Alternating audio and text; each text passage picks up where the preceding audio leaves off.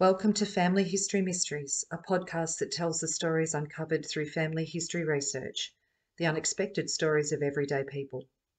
I'm an avid family historian who's been compiling my family tree for over 15 years, with now nearly 20,000 people collectively recorded in my trees. Episode 1, Infanticide. Today's story is about a young lady called Sarah Simpson, and as the title suggests, there may be distressing details for some, so please exercise caution.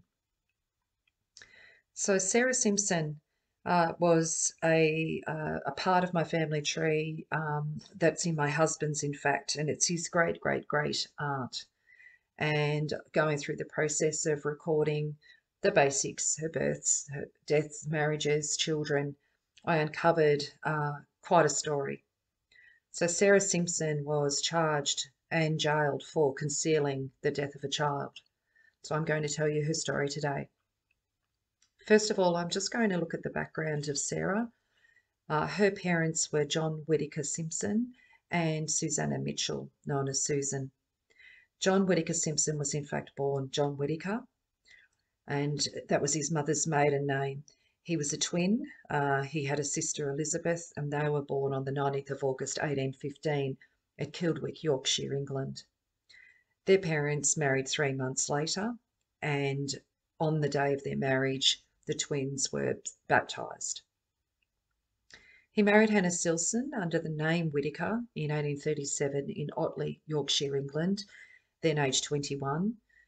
Hannah died only 3 years later. He then went on to marry Susanna Mitchell in April 1841 in Manchester, Lancashire, England, this time under the name of Simpson.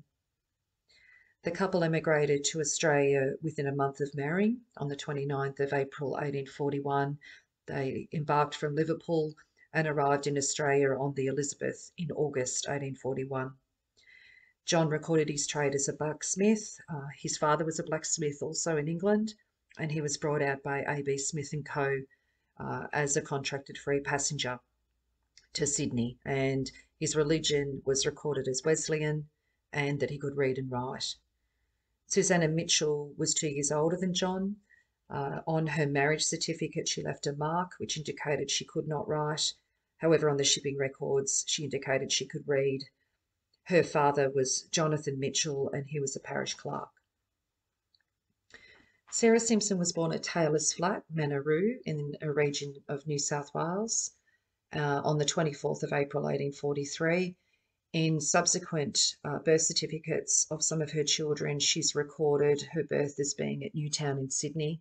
However, the New South Wales birthdays and marriages certainly indicate it was Manaroo. She was baptised in the Church of England at Manaroo on the 25th of February 1844. By the time she was 3 years old, the family had moved to the Mount Macedon, Donnybrook area of Victoria. There's no definite records showing the death of her father, John Simpson. On some family tree records, it's 1852 in Donnybrook in Victoria. However, others recorded as 1855.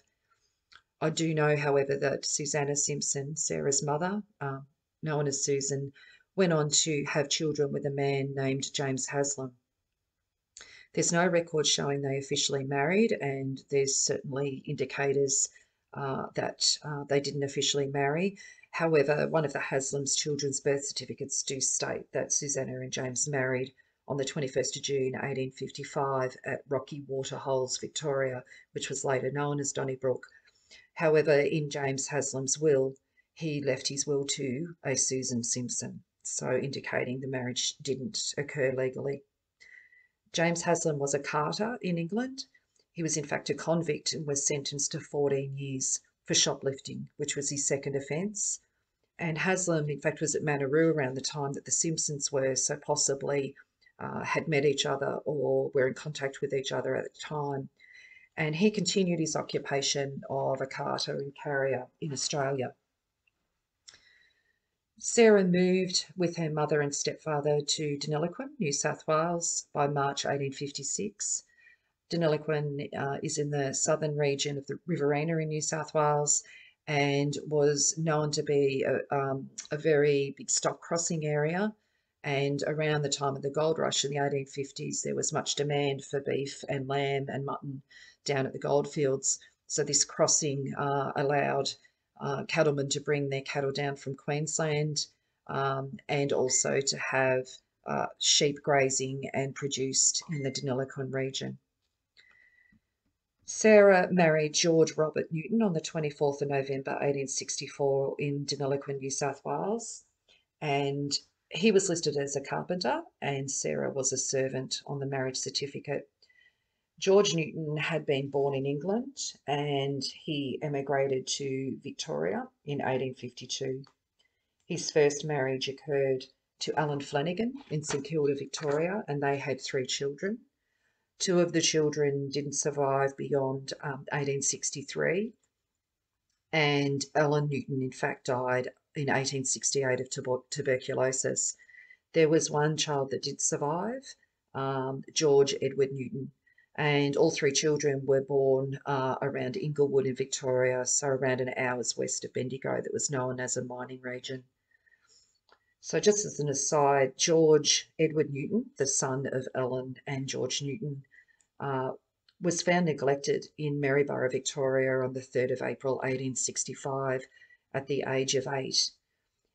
Which is interesting because Sarah and George Newton married in Deniliquin in November 1864. So this child was committed to care for 1 year.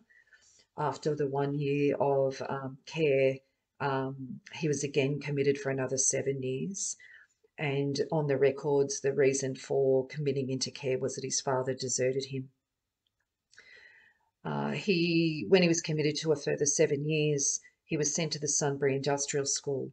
And the Sunbury Industrial School for boys was notorious for the ill treatment of children, starvation, and physical abuse. And unfortunately for George Edward Newton, it looks like he suffered the same fate. He died at the age of 11 on the 30th of July, 1868. So very sad for him, with his mother dying at such a young age, and then his father leaving him behind. So with George as a carpenter, we don't know why he came up to Deniliquin and how him and Sarah met, but they had a son, John Hector Charles Newton, on the 31st of December 1865 in Deniliquin. Unfortunately for Sarah, by the time we get to February 1870, so when their child was a little over 5 years old, she'd been deserted by George Newton. George Newton then pops up in the records in the 1st of September 1873, so around 3 years later, where he married Avis Ann Appleby in St Arnaud, Victoria. So effectively committing bigamy, as there's no record that Sarah and George Newton had divorced, and that soon becomes apparent in future children Sarah has. He was listed as a carpenter at the time of the marriage. He went on, it seems, to have a happy marriage with Avis. They had 12 children. When George deserted her, Sarah worked at John Waring's house in Deniliquin as a servant. John Waring was a well-known person in Deniliquin at the time, whom Waring Gardens was named, which is one of the parks in the centre of Deniliquin today.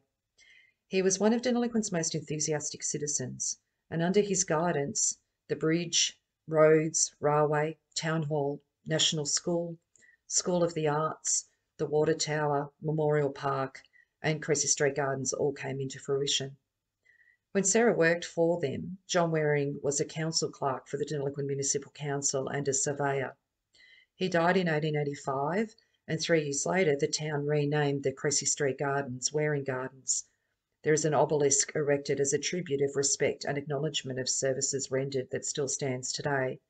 And on my Facebook page, I'll put a link to the Deniliquin Historical Society's story on John Waring. On the 31st of December 1870, it was reported in the local paper that Sarah was committed to trial for wilfully murdering her infant.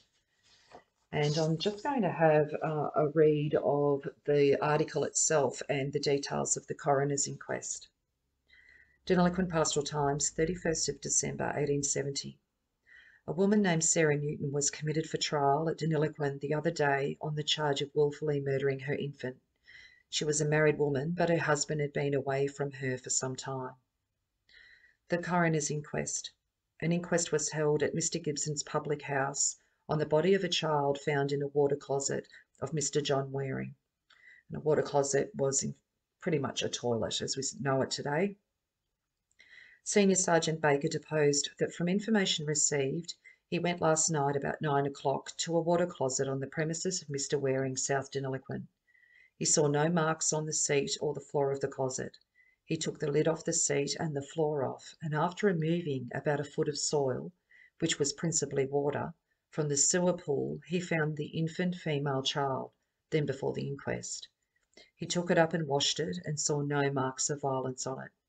It appeared to be a healthy and well-developed child and to be pretty recently dead.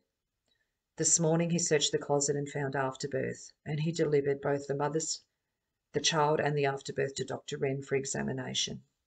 He saw Mrs. Newton, then before the inquest last night at her mother's place. She was very weak and said, "I was going down to tell you and Dr. Noyes about it, but I was too weak." He told her that under the circumstances she would have to remain under the charge of the police until the inquest was over. She then stopped at her mother's place and the constable remained with her. Dr. Wren being sworn, so that he had examined the body of the infant child, forming the subject of this examination. It is that of an infant well developed and born at the proper period, and whose birth had taken place quite recently, within the last 24 hours. The navel cord had been divided by some blunt instrument. There was no bruise or injury externally. All the internal organs were perfectly healthy, and from the condition of the windpipe, lungs, and stomach, there is no doubt that the child was alive at its birth. From the collection of filth at the entrance of the windpipe and in the stomach, he believed death to have been occasioned by immersion in fluid similar to what he found in the stomach. He examined the lungs and applied the usual tests, and from the appearance and condition of the lungs, he believed that respiration had been perfect. He could discover no other cause of death beyond what had been stated. The navel cord was divided at the thickest portion and apparently was partly cut and partly torn. Mrs. Newton was asked if she desired to give any evidence, but at the same time continued not to say anything likely to criminate herself. All the evidence she had to give was what she had told Sergeant Baker the previous night. Christina Waring, wife of Mr. John Waring, deposed that Mrs. Newton was in her employment yesterday, washing, and was also there on Tuesday and Wednesday in the previous week. While Mrs. Newton was working for her, she noticed that she was large with child. Towards the afternoon, she observed Mrs. Newton go to the closet very frequently. Yesterday, about 1 o'clock, she was there for some time. She saw her come out and go to the wash house. She was suspicious that something was wrong and accordingly went into the kitchen. Mrs. Newton was sitting there in a chair and spoke first. She said, addressing the witness, "I have been confined in your closet. I am very sorry that it had happened." She asked Mrs. Newton where the child was, and she said it was down the closet, that she did not wish to conceal it, but that she was taken very short. She also said that the child was a month before its time and that she thought it had been dead for some time. Shortly after, she became very bad. Mrs. Newton could have seen her go to the closet from the washhouse if she had been watching. In brackets it says that the jury here left the room to examine the premises of Mr. Waring.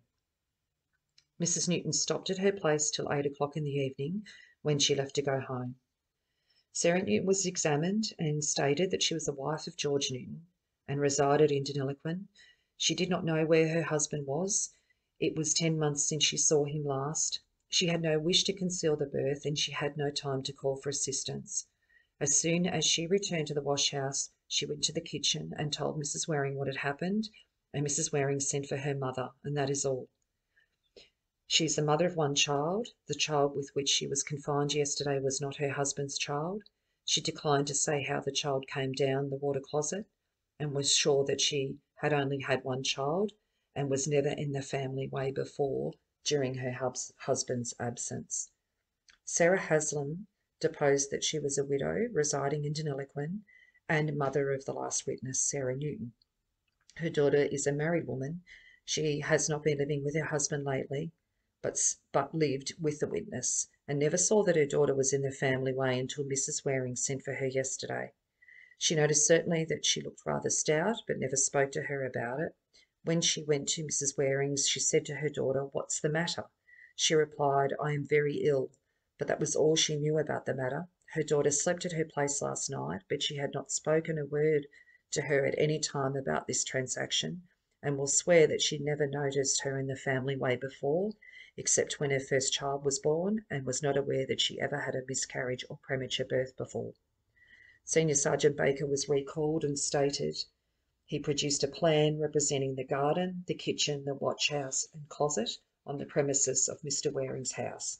The watch house is an open shed built onto the end of the kitchen. Looking through the fence at the garden, Alice's attention was directed to the spot. He received information about 8:30 and went to the closet about 9. He believed that the coroner got information of the occurrence a short time before he did. Mrs. Waring was recalled at the request of the jury and said that she thought there was time for a woman to be confined during the time Mrs. Newton was in the closet. She could not have been confined in the wash house without her knowledge, but she might have in the closet without leaving any trace. She did not examine the closet after Mrs. Newton said she had been confined. This was told her at 1 o'clock, and she did not give information until 8 in the evening. She had nobody to send, and Mrs. Newton was so ill that she did not think it was right to leave her. At 6 o'clock, her husband went uptown to inform the coroner, but this morning Mrs. Newton asked her to inform the police of the occurrence. She had never noticed Mrs. Newton was in the pit of the closet. She made no effort to raise it because she dared not leave Mrs. Newton, who was very ill, and because she knew that life would be extinct before Mrs. Newton told her what had occurred. Moreover, Mrs. Newton told her that the child had been dead for some time. So that was the inquest. The jury's verdict was that they charged Sarah Newton with willful murder, and then she was committed to trial at the next circuit court at Deniliquin in April next. So the next article is the verdict, and it said the court opened on Monday the 3rd of April before His Honour Judge Hargrave. Mr. Lance appeared as Crown Prosecutor. Sarah Newton, charged with the murder of a female child on the 27th of December, pleaded not guilty. The Crown Prosecutor withdrew the charge of murder and substituted that of concealing the birth. The jury returned a verdict of guilty of endeavouring to conceal the birth. His Honour spoke kindly to the prisoner and considered the inhumanity of her husband marrying her and forsaking her without any fault of her part called for sympathy. The sentence would be light, but he had hoped this fact would not induce anyone to esteem the offence a light one. The prisoner was young and might yet lead a moral and happy life, and the sentence was 6 months in Deniliquin jail. So in her jail entrance record, she has stated that she was born in Sydney. As we know, it was in Manaroo. And some of the particulars that give her a little bit more of an idea. She was 27 at the time of this sentence. Her occupation listed as servant. She was 5'5.5", slight build, fresh complexion, brown eyes, brown hair. She could read and write, and with the remark column, it mentions how she had a smart, respectable appearance.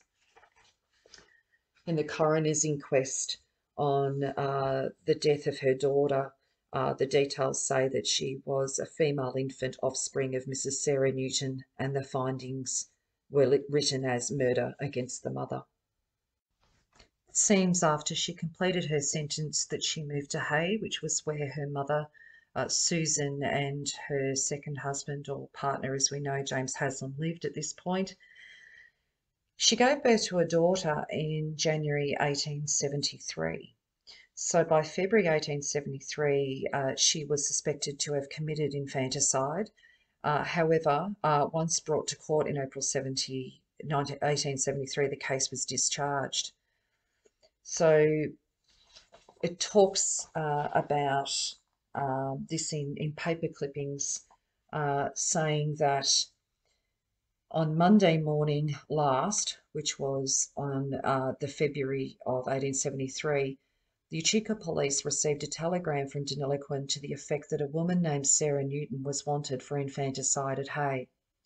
Upon inquiry, it was found that she had already crossed the Murray in the company with a man named Davis, who drove a sprint cart and a pair of horses. Sergeant Cleary at once telegraphed to Sandhurst, or Bendigo as it was known later, and Runnymede, and Mounted Constable Couch started on the trail to Echuca. After some trouble, the constable traced the fugitives in the direction of Higgins Station, 18 miles from Echuca, and back to the Rochester Road, and from thence to within sight on Runnymede, where he overtook them and arrested the woman and placed her in the lockup. The prisoner was brought to Echuca by the midday train yesterday and will appear before the court this morning, with no doubt a remand to Hay will be asked for. And on the 12th of February 1873, it says the Echuca Police Court, infanticide. Sarah Newton was brought up by the police charged with child murder and was remanded to Hay, New South Wales, at which place the alleged offence was committed. On the 22nd of February 1873, the article states the Hay infanticide case. Sarah Newton, who it will be remembered was recently remanded from this court to Hay, New South Wales upon the charge of child murder, was brought up at the Hay Police Court on Friday and remanded for evidence of Dr. Gordon. We learned from the Standard that circumstances of the case occupied the attention of the coroner's jury some weeks ago when the accused was acquitted. The Attorney-General for New South Wales has taken a different view on the matter, and it was in accordance with his instructions that the present information was filed. So it seems that for poor Sarah, being unwed, well, not unwed, but her partner leaving her, that it wasn't as simple as what it is today, where you can seek a no-fault divorce and be able to continue with your life. So for her, unfortunately, she's falling pregnant and doesn't really know what to do with that in her circumstances. By 1875, she is recorded to be in a relationship with Thomas Johnson. Now, again, there's no record of this marriage. We know that at this point the marriage to George Newton wasn't annulled. So from 1875 to 1877, she had two children, both with the name Newton, even though the father's details were not given. The first son, Thomas William Newton, took on the name Johnson for all other documents throughout his life. And there's no other birth recorded in 1877, Hay, for a Thomas Newton. So I'm unable to gather further information on that. Thomas Johnson was a shearer. Thomas and Sarah went on to have two other children, Albert and Sarah Mary Elizabeth, in 1880 and 1884. Albert was born with Sarah's maiden name, Simpson, in Booligal, New South Wales, which is near Hay, and it was listed as an illegitimate child, like his brother was. And Thomas grew up using the surname Johnson for all documents. Elizabeth's birth certificate has not been able to be found. So because of her marriage to George Newton, she was compelled to call the first two children that we assume were with Thomas Johnson under the Newton name, and then the subsequent two children, they've had to be put down as illegitimate. However, they've taken the Johnson name on. So Sarah Simpson died of tuberculosis at the age of 49 on the 14th of August 1892 in Booligal. She was recorded as Sarah Johnson, not Sarah Newton, on her death certificate, and it is recorded by by Thomas, her partner, that she was married to him and that they had married in Booligal, even though there's no record of that. An interesting link in this story is that Susan Haslem, so Susan Mitchell, who went on to be with James Haslem, had children with him, and one of those children was Mary Jane Haslem. She was also charged with infanticide.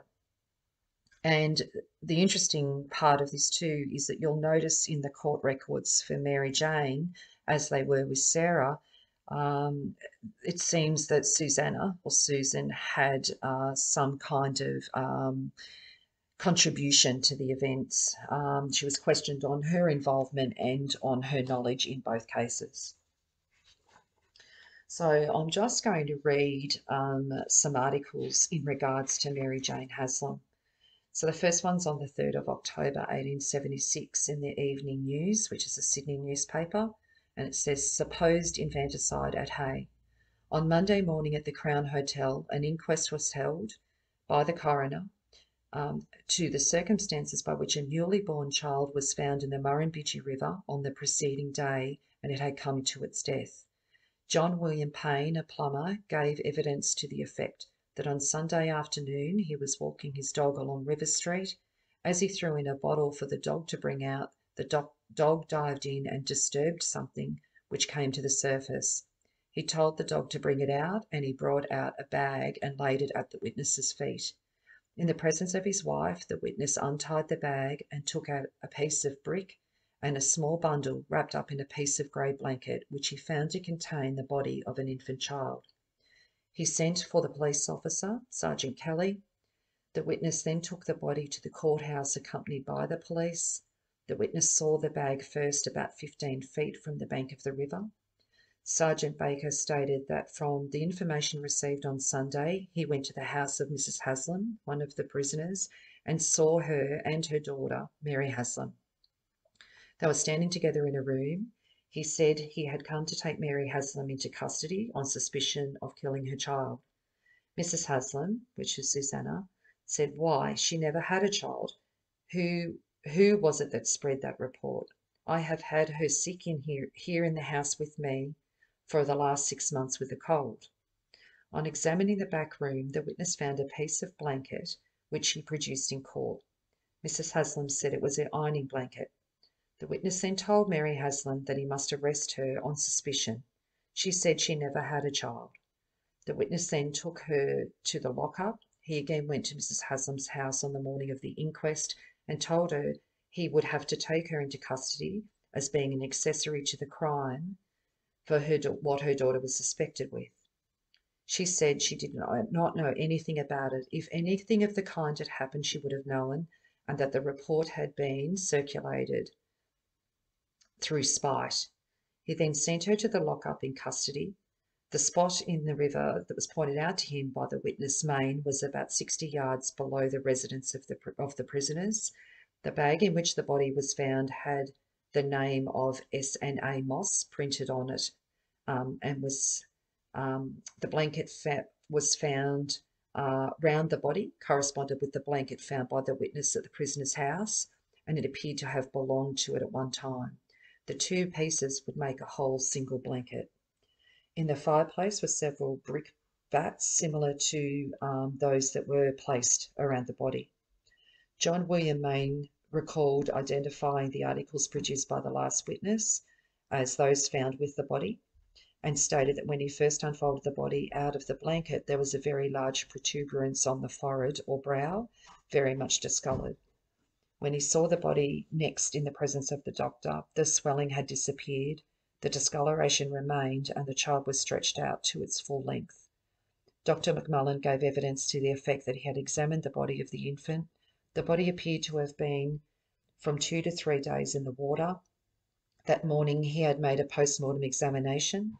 The right lung was found to be a bright red colour. The left lung assumed to be inflated. Decomposition had been so far advanced he could not make any examination of the brain.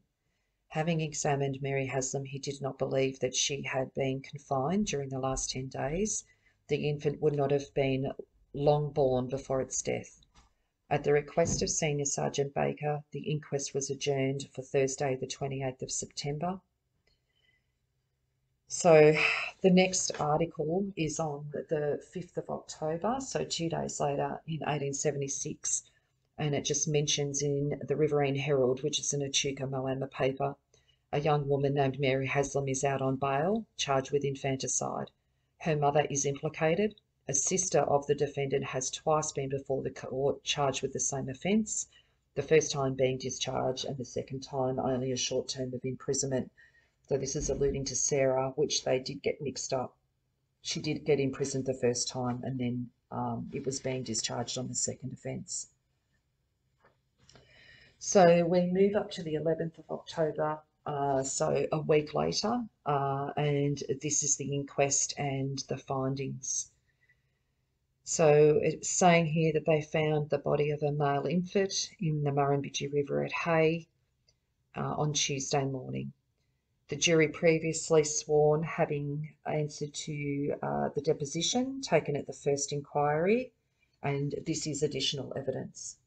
Senior Sergeant Baker, stationed at Hay, deposed having sworn in the previous inquiry, examined several blankets and found that the piece that was around the child also was found in the house of Susan Haslem, with the length proportionally complete. It had been washed with a new piece that was found around the child, and it was used as an ironing blanket in the home, and the appearance of both was very similar. It was believed the piece was the original part of the blanket, and judging from the material, it was the same. There were some marks that the iron had been made on the blanket that was around the child, as well as portions of the large blanket, but it was not stained all over.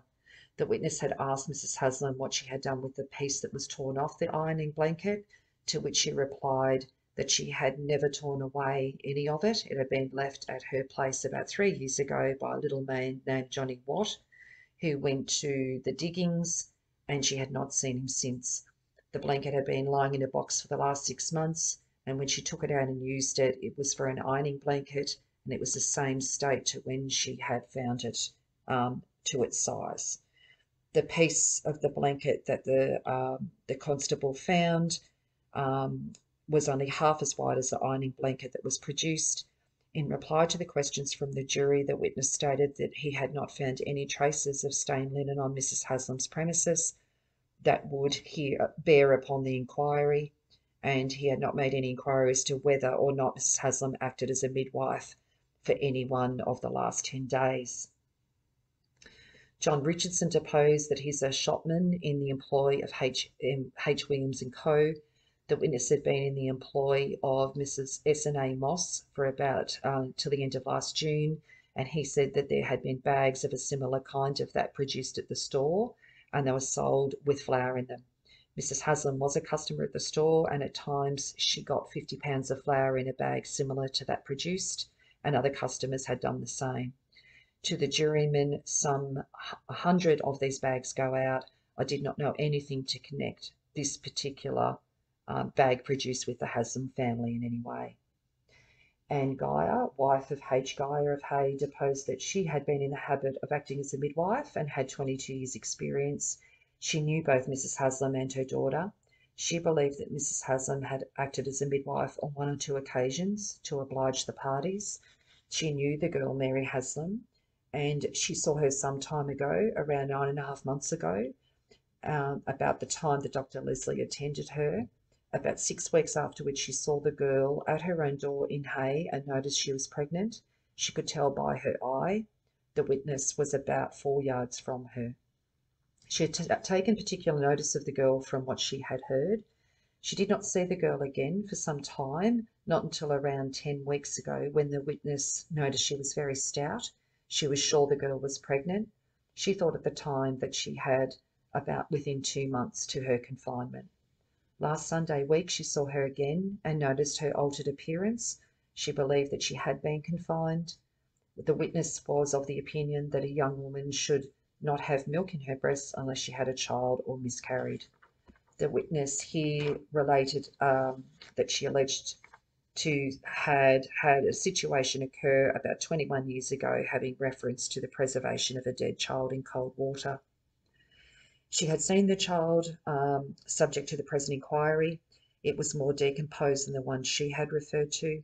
She was of the opinion that the child found in the river had been 9 or 10 days born, and perhaps that whole time in the water. She said that there was a storm on the 15th, and that was when the witness accepted that it was the time that she had visited the house. When at Mrs. Haslem's house that evening, the witness was told by that person that Mary was very ill with a cold, and at her request went in to see the girl, whom she found in bed. The witness had not asked how the girl was. She did not notice anything particular about the girl who had bedclothes around her. She had known Mrs. Haslam to attend Mrs. Stubbs in her confinement about 6 years ago, and at times had seen Mary Haslam about and thought she was getting stouter, but it was no business of the witness, and she did not take much notice.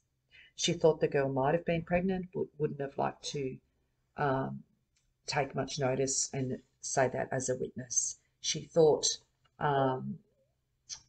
the coroner briefly addressed the jury, reminding them of some of the more salient points in the evidence. During the coroner's remarks, he refers to Dr. McMullen's evidence as hearing upon the life of the child, but the doctor explained that he had stated in evidence that the child had breathed, not that it had lived, and on reference to this deposition, that the word breathed must be used. After a few other remarks by the coroner and the doctor, the jury retired to consider their verdict. After a lapse of over 2 hours, the jury returned a verdict to the effect that the deceased child had died from natural causes and that there was no evidence to show by what means the body was placed in the Murrumbidgee River. Sergeant Baker, on request, compared the pieces of blanket and expressed the belief that the reply to the jury witness that there had never been any unpleasantness between Mrs. Haslam and Dr. McMullen, duly qualified medical practitioner, deposed that it was quite impossible to state the cause of death. He believed it was from debility, but would not swear that it was so. He did not believe that the child had died from either hemorrhage or drowning. It is usual for the umbilical cord to be first tied and then cut. This course would be adopted unless in great emergency. In this case, the cord was torn. From the appearance of the child where the witness first saw it, he should have taken it to have been dead about 5 days. It had changed very much during the night. An immature child would decompose quickly. Has heard in Mrs. Geyer's evidence that she would not swear positively that the child had not been born in 10 days. A running stream would preserve a body. The blanket and bag around the child would not preserve it from decomposition, although it would preserve it from injury. An immature child would be weak, should be sorry to give the opinion as to the person's pregnancy by seeing the eye, but they believed that Mary Haslem had been pregnant at some time. And Mary Ingstrom, wife of Alfred Ingstrom, deposed that she knew Mrs. Haslem, had resided next door to her, and from her window she could see Mrs. Haslem's premises. Mrs. Haslem and her daughter lived alone, with the exception of a grandson of 11 years, and who likewise lived in the house. She had frequently noticed Mary Haslem looking stouter than usual. She noticed it 6 months since. She saw the accused almost daily and noticed she grew stouter until last Monday fortnight, after the witness saw her when she was very slight and pale looking. She saw Mary Haslem on Tuesday the 19th when she came into the back door. She shook a cloth and returned very quickly. She had noticed that the back door was closed more than usual for some days prior to the 19th. She believed that Mrs. Haslem had at times acted as a midwife, and she had attended the witness. During the week, the door was shut. It was very windy. She had at one time had friendly terms with Haslem's, but some remarks which the witness had made concerning Mrs. Haslem's daughter had been related to her had caused coolness. And a last witness was Emily Watson. She said she was acquainted with Mrs. Haslem and her daughter, and she had passed their house on the Friday night. And it just records how she had noticed that Mary Haslem was not looking stout. And the last part of it was the Riverine Grazier, so the Hay newspaper on the 11th October 1876. And it says, for some time past, the quiet of our neighbourhood has been somewhat diverted from its ordinary grove by a degree of excitement consequent upon finding the dead body of a child in the Murrumbidgee River and the arrest of Mary Haslem and her mother. The verdict of public opinion in this case has been divided, that it is next to impossible to divine anything like accuracy in which direction it is intended. The evidence adduced at the adjourned inquest held Thursday last a report of which we publish on the fourth page, which I've just read, does not commend itself as remarkable for clearness or discrimination, and therefore we cannot wonder at what somewhat vague verdict was returned by the jury. A more complex case could hardly be imagined, and the position of the jury was both delicate and awkward. Acting, however, upon the acknowledged rule of giving the parties accused the benefit of any doubt, we think the jury did well in not committing themselves to such a serious matter as the committal of Mary Haslem for infanticide, especially as it was generally understood that the police were likely to take the matter up in another form. On Tuesday the 3rd, the Haslems were charged at the Hay Police Court with concealment of birth. The evidence was almost identical with that given at the inquest and occupied the time of the court until after 1 o'clock. At the conclusion of the evidence, Mr. F.W. Reid addressed the bench on behalf of the defendants, contending that there was no case to go to jury. His Worship, however, thought differently and committed both parties to trial on a bail of £40 each, and at the sessions held in Hay at an earlier date. As the case now stands, in view of the committal of the accused, we refrain from making any comments upon this case, but we contend in the view of the fact that infanticide and other kindred crimes are on the increase in the colony. The police are quite justified in doing all in their power to unravel the mystery connected to the body found in the river. True, the child may have died from natural causes, or what is more likely, it may never have lived. Yet those connected with the affair must have been heartless and inhuman. We trust that the committal of the Haslems will not in any way retard the police from making further inquiries in the matter, in order that the guilty parties, whoever they may be brought to justice. And for us today, we see it as an unspeakable crime, but we do need to place ourselves in the context of that time. And these young women who are not married or their husbands have deserted them didn't have any type of welfare support like we have today, where single mothers can live without fear of being judged and are able to be financially supported in order to bring their children up. So it is unfortunate that we look back in history and see that it wasn't the case in those times. So I hope you've enjoyed my story today on Sarah Simpson and Mary Haslem. Please visit my Facebook page, Family History Mysteries, to get in touch with me if you have a story that you would like told and shared with everyone, or if you have started your family tree and need assistance to really bring out these stories like I have with mine.